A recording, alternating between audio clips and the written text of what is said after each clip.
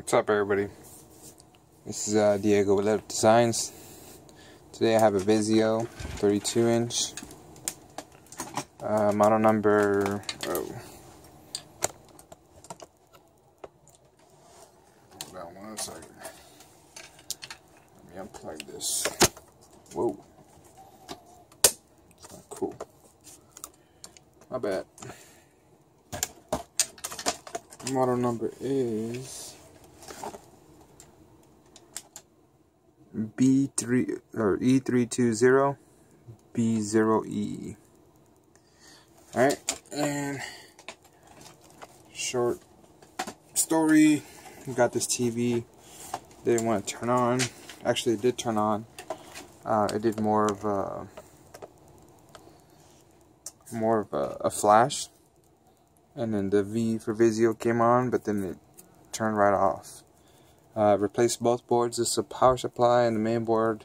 I didn't think it was the LEDs because when I took the LCD off, I looked at all the LEDs when it flashed, they all came on.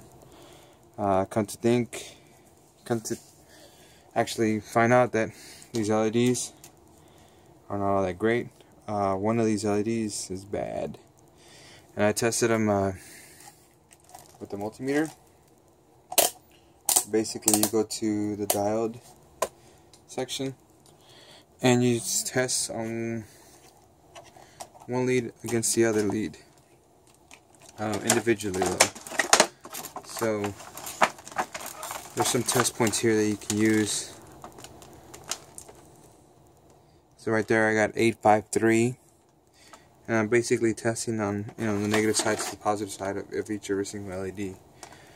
Turns out that the very last one was the one that actually was not passing anything. So I ended up just saying, screw it, let's get rid of it.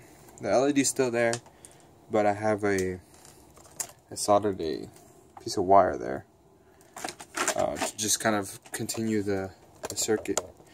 This is one whole circuit there, which is pretty annoying. But you gotta do what you gotta do, right? Then I was able to find out that it actually works now. It actually will stay on. Before the before the TV would flash on, and then the standby light would flash, and then it would go off. It would fade off. But now we're about to start it right here. The push button.